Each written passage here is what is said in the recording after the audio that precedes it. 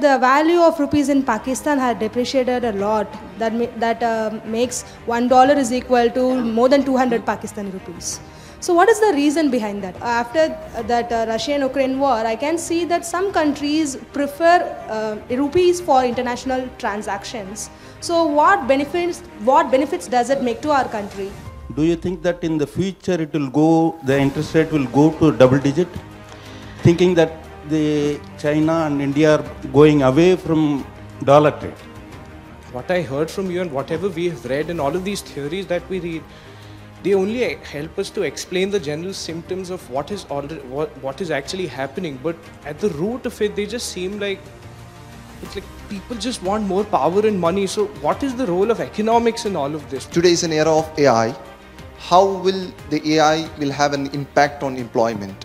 Do you think in present time it is possible to go back to financial deglobalization? So how can we generate a society which is economically optimistic as well as economically understanding from a very young age?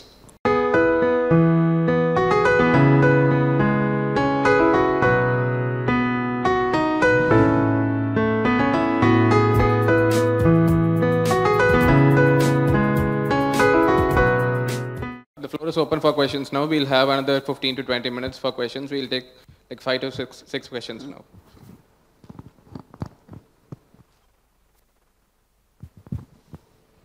Good evening, ma'am.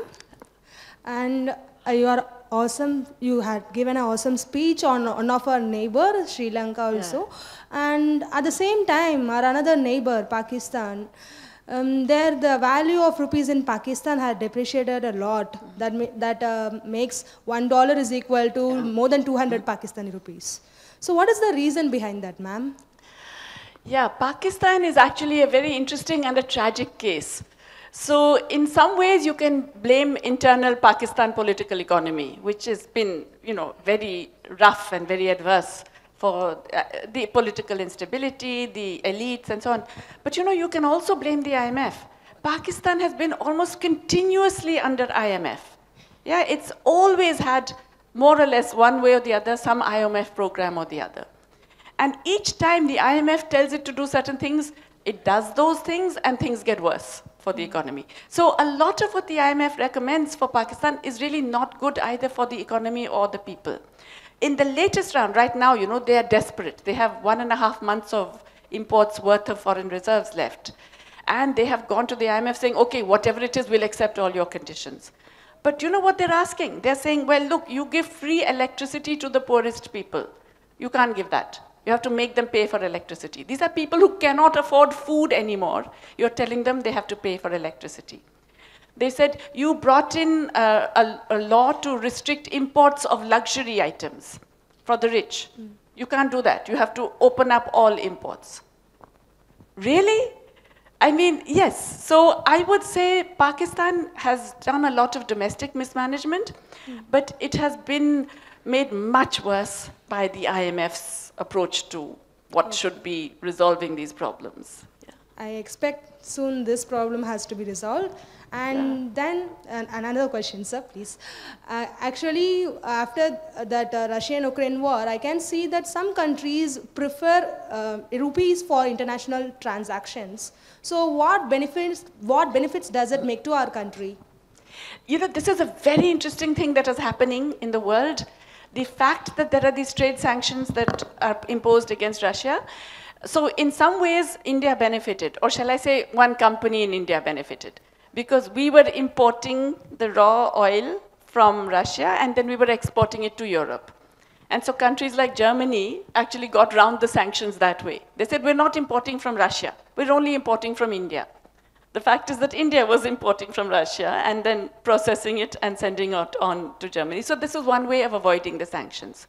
But there is another thing that has happened because of all of these sanctions and the freezing of assets, which is that more and more countries are realizing, listen, you can't be so dependent on the dollar system. You never know when that will just stop, when you won't be allowed to do something. So many more countries are thinking of alternative routes. So India, Russia, it's almost like a barter trade. It's, rubles or rupees. India is doing that with a bunch of Middle Eastern countries now. China is doing that with many countries doing renminbi trade.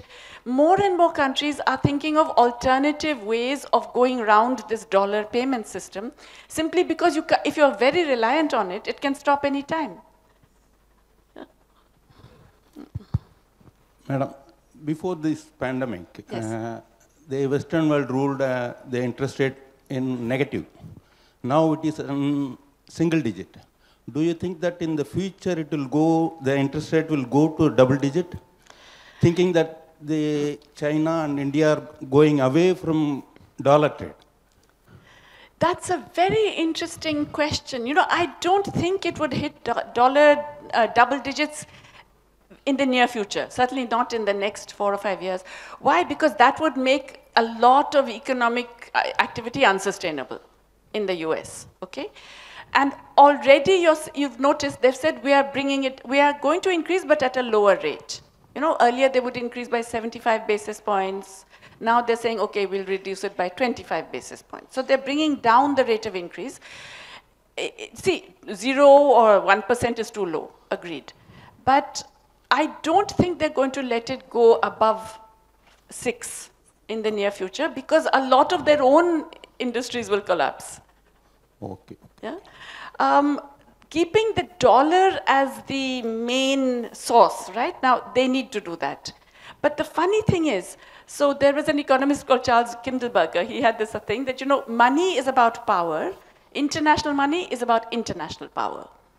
And so as long as the US remains the most powerful state, then the dollar will continue to command stability. And, you know, let's face it, there's no alternative. Right? The euro is not an alternative, renminbi is not an alternative, so people will continue to hold the dollar.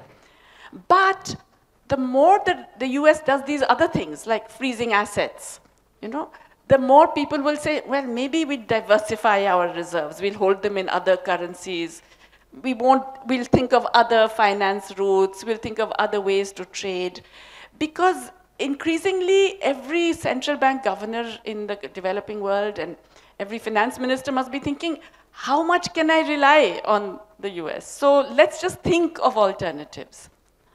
So going away from dollar as an international transaction currency for India is a good thing.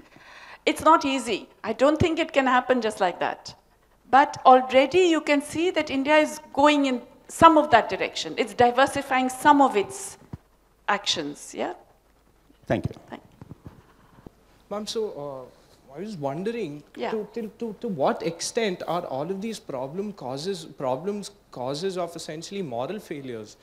Because all the economic implications, they just act like what I heard from you and whatever we have read and all of these theories that we read, they only help us to explain the general symptoms of what is actually happening. But at the root of it, they just seem like, it's like people just want more power and money. So what is the role of economics in all of this? How does one solve all of that? There are no provisions in none of the macroeconomic theories that we study which claim that these issues, they don't even come up. They come up as inflation or unemployment and these kind of things, but... Yeah, that's quite a profound point. So morality, let's face it, economics has no morals, right? I mean, no, I'm serious. Economics has no morals. And economists also mostly don't have morals. So let's also admit. But the economic processes that we've seen, and we are seeing still, it's not just about morality. It's also about, as you say, power. But it's also about a certain group trying to expand its power. So this very famous financier, George Soros, you would have heard of him. He's a major financial player. He says, it's a class war, and it's my class that's winning. He says as much. He says what's going on now is class war. It's the rich, large capitalists in finance, in fuel, in pharma, in digital, they are exerting their power, and there's nobody to push back. That's the problem, right?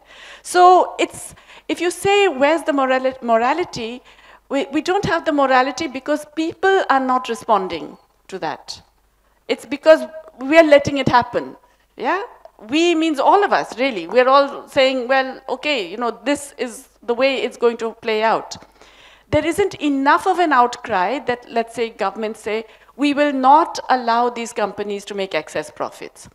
It's a simple thing. It's not difficult. You know that they have made 3 times the profit they've made in the average of the last 5 years. Tax that. Yeah, it's a very simple thing. It's not such a big deal. Why doesn't that happen? Because not enough noise is made about it.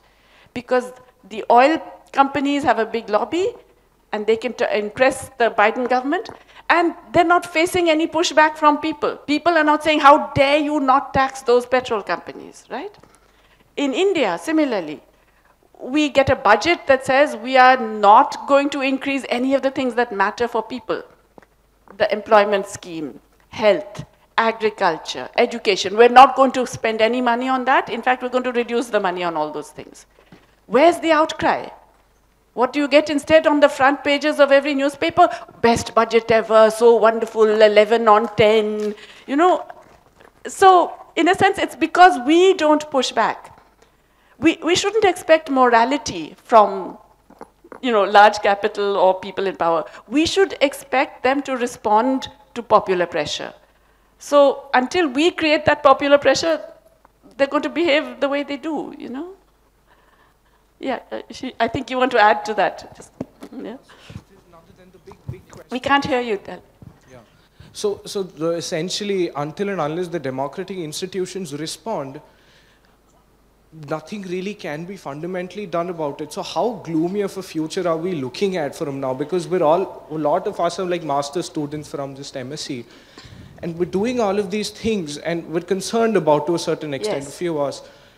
How gloomy is the future? Like, just right off the bat, can these things, I don't think they'll be able to ever resolve, at least in our lifetime, but eventually, is there any hope? And what is the role of economics in it?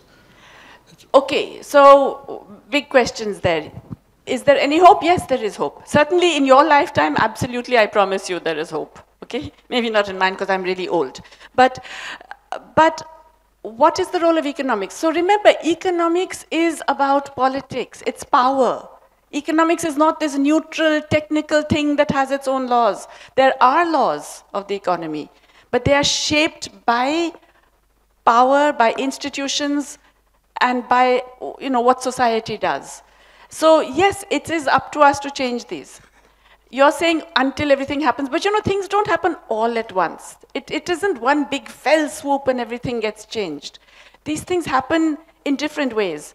And what I have seen in my many decades now is that change comes not from the direction that you're looking for it. So we don't always have to think that, okay, we expect change in this way, and it's not coming in this way, and so it's never going to come. Change happens in all kinds of unexpected ways. The point is to be able to seize those opportunities and demand that governments actually respond to the people. Now, honestly, you guys are here in Tamil Nadu. It is, as a state government, is much more responsive than many other state governments. Not because necessarily that it wants to be, but because the people of Tamil Nadu will not allow it not to be. Yeah? You will demand a public library like this. You will demand 4,500 public libraries across the state. How many other states will citizens say, you've got to give us public libraries? How many other places will you have primary health centers that are functioning all the time with doctors and nurses in them? And it's not, yes, it's because it's, a government that is, but it's because the people are saying, you have to deliver these to us. So a lot depends on how people respond. And it's not inevitable that we're stuck with what we're stuck with. Yeah? Everything can be changed. All of this, everything I've described to you nationally and globally is the product of human beings. So if human beings did it, human beings can undo it. Yeah? And it will happen, certainly in your lifetime, especially with all of you around to push for it. Good evening, ma'am. I'm Abdul Rahman, UPSC aspirant. I don't have any technical question, but a very basic question. As we were discussing about the employment, today is an era of AI. How will the AI will have an impact on employment? Yeah. Especially after ChatGPT recent news. So, you know, if you leave everything to the markets, that is, you don't do public intervention and so on, then yeah, I think AI will be quite devastating on employment. I mean, you can think of all kinds of things.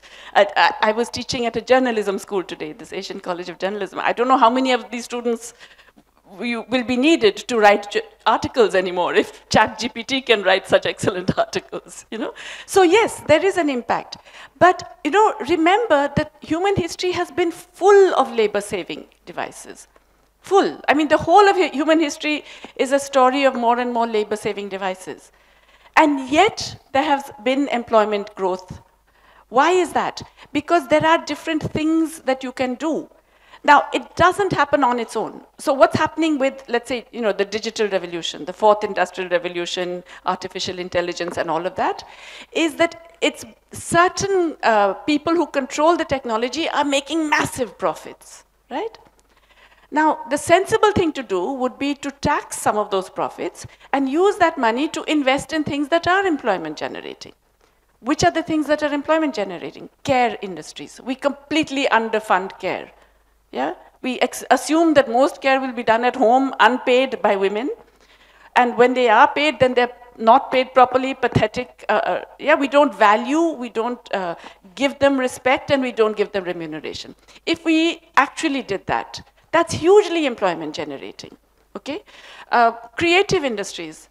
There will never be a world in which human beings don't want new things for entertainment, for pleasure, for creativity. And if you can actually fund some of that, that improves the quality of life. That is also employment generating. And people can use AI to be creative as well, right? So you shouldn't see technology as a threat. It's only a threat because of capitalism. And they want you to see it as a threat because they want to scare the hell out of you so you won't dare ask for your rights, okay? We should see technology as enabling, but technology has to be used and the fruits of technology have to be shared, yeah? Which basically means you have to have public intervention. You can't leave it to just markets and the rich people who control big companies to decide. You have to let a responsible and responsive government. So remember, both are important. I don't know at the national level whether we have either, but we need a responsible and responsive government to actually make sure that these gains from technology are widely spread. Yeah?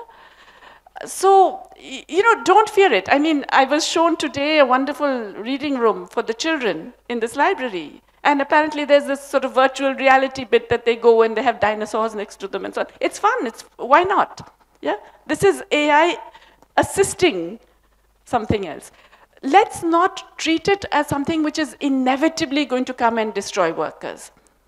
It's only going to do that if we allow it to, and that really comes back to the whole political power question. It comes back to the question of how we force our governments to use what is available in a way that benefits people. Yeah? Hello, ma'am. Ma'am, there's a question like, there's two sets of people. First is the people who are power hunger, the people mostly towards politics, and the people who are holding towards the economist side, like business, entrepreneurs people. They mostly consider the money aspect and the power aspect. And we are social beings. And we respect and we are concerned about other people. But those people aren't. And the first question is this. So would this ever change? And the second question is, the US is the power after this, after all the economy shifted to dollars. And it's been severe times, and this is a cycle of recession and inflation and recession. This happens every time, and there's a cycle of it. So these people who are in power, they try to curb the countries which are in the developing stage. It always happens. Do you think would it ever change, ever or ever?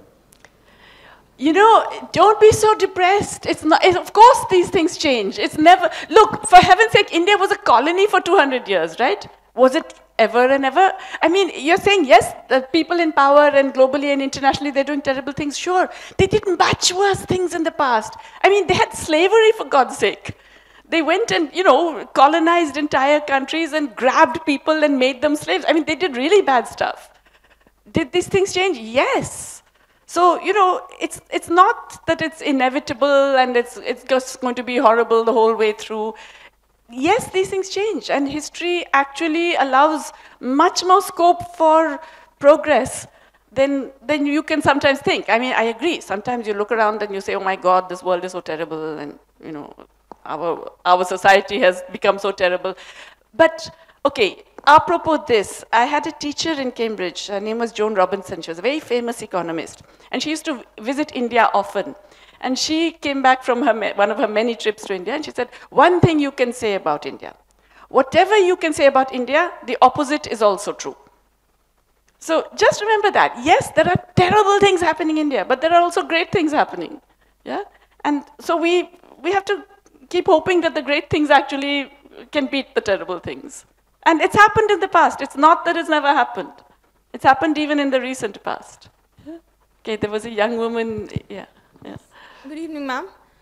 You talked about the volatility of the financial market due to the capital outflow, especially during the adverse situation like the 2008 financial crisis and recently during the COVID-19. Do you think in present time it is possible to go back to financial deglobalization? Yes, absolutely. In fact, I think it's not just possible, I think it's happening, and I think we need more of it. Okay? So let's first ask ourselves, what was the point of financial globalization? Why would all of us jump in and open our capital accounts and say we'll let everybody in and out and so on? Because we thought this would give us more capital for investment, right? That was the whole idea, that we need to invest much more and our domestic savings won't be enough, so we need foreign savings, and that way we will invest much more. That was the idea. What has actually happened? Our investment rate in India has been falling since 2010, okay? What about all these other countries? Most of the other countries that did this financial globalization, that entered the global financial markets, have not increased their investment rates. Most of them, again, big declines. Malaysia, Indonesia, massive declines in investment rates.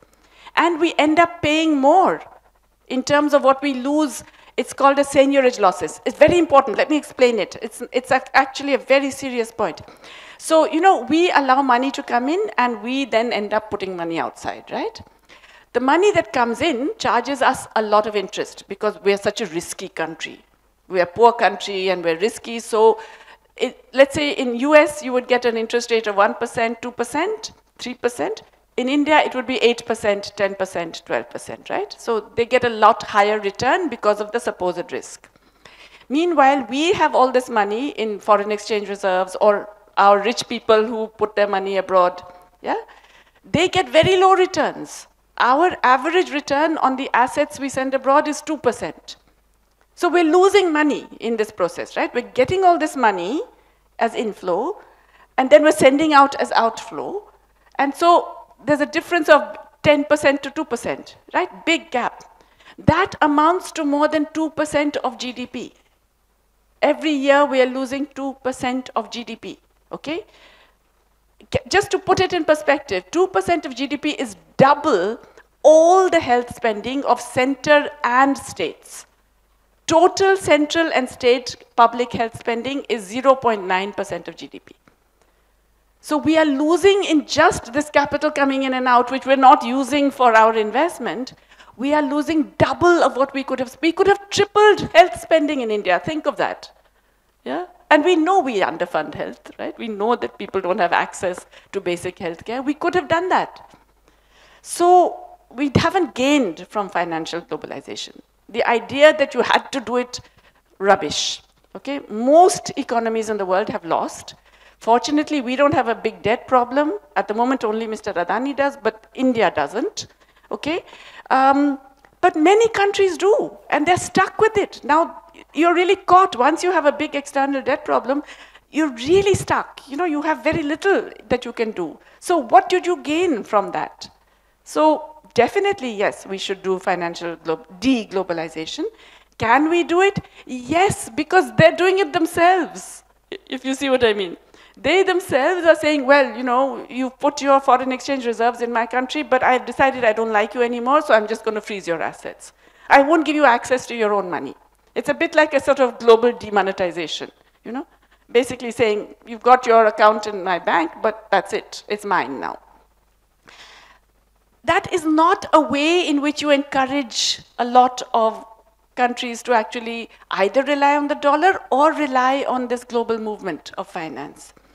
So I think the way in which the trade war, trade and technology war with China, similarly, you know, the ways it's going, more and more countries will say, well, let's hedge our bets.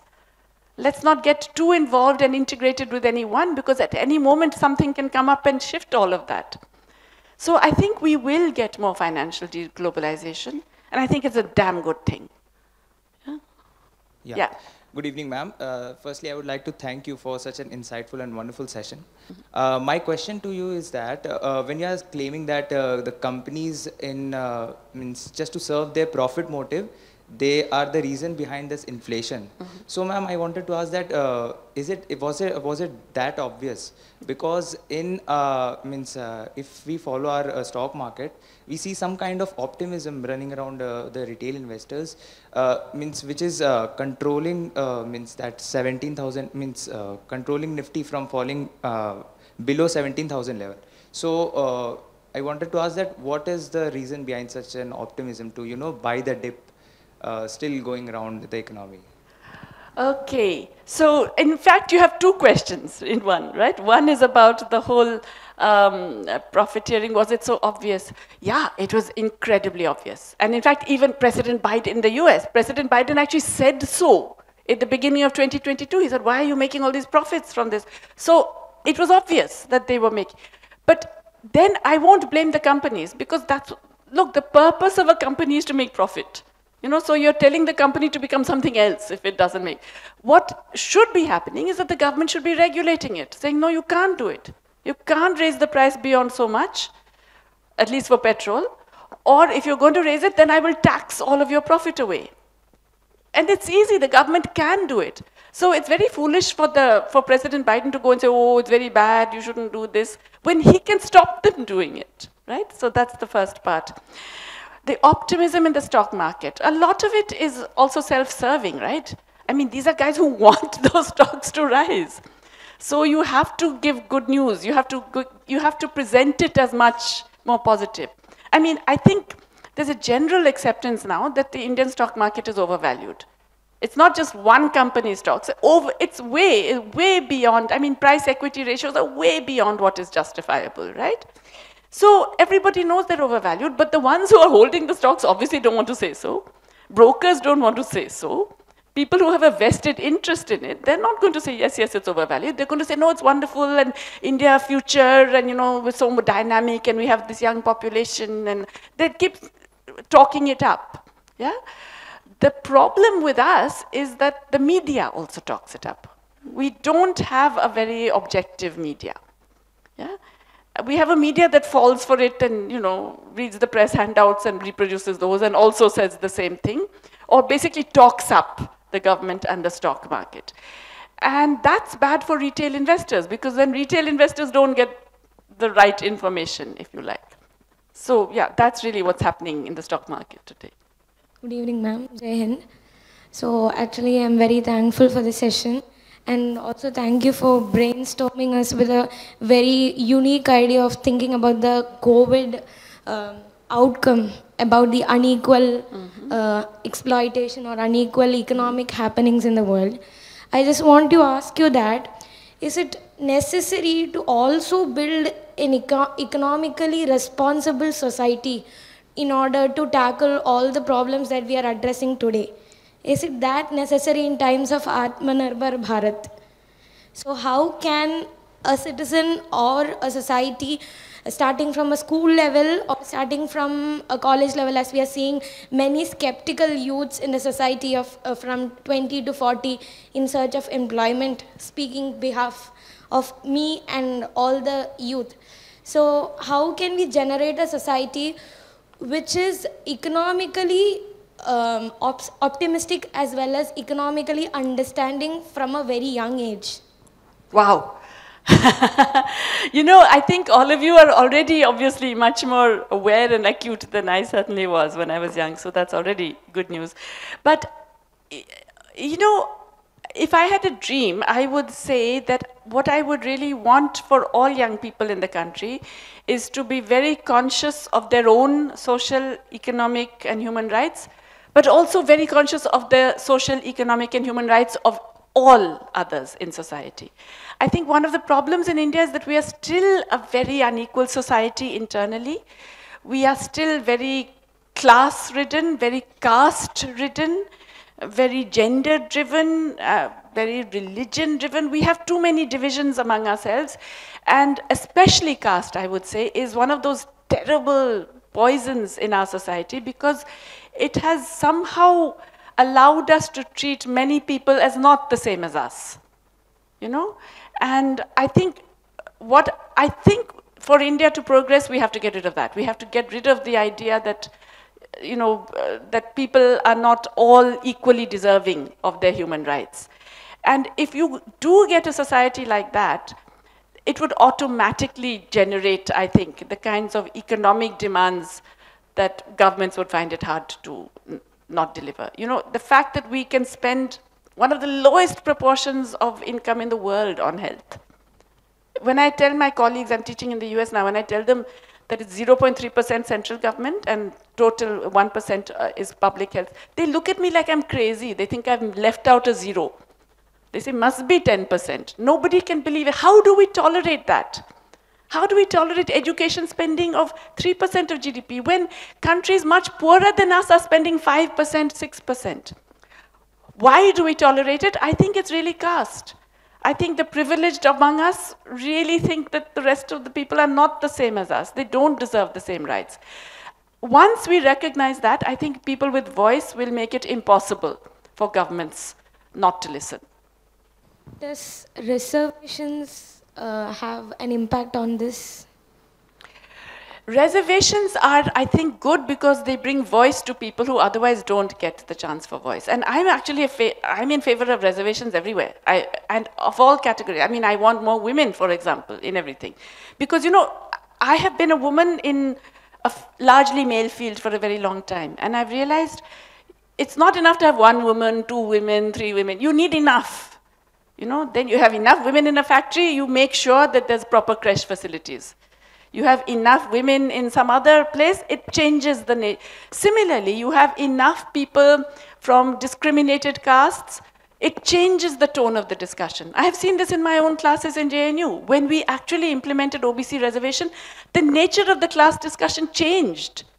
You know, you bring different voices, different experiences, different knowledge, and it changes, it enriches everyone. So I am a big fan of reservations. Yeah. Thank you so much, ma'am. Thank you so much for, I'm sorry, but we are already running out of time. So thank you so much, ma'am. Right now we have a small memento on behalf of the state and the department. We have a small memento, and I request our director, sir, to come and present it. Well, I want to thank all of you. It is lovely to actually also be able to see you, but to be interacting with so many young people. So thank you. Yeah. Oh, wow. Thank you so much, ma'am. Oh, wow, that's lovely. Thank you. That's great. Yeah. Oh, my goodness. Wow. I'm going back laden. Yes. Thank you. Thank you.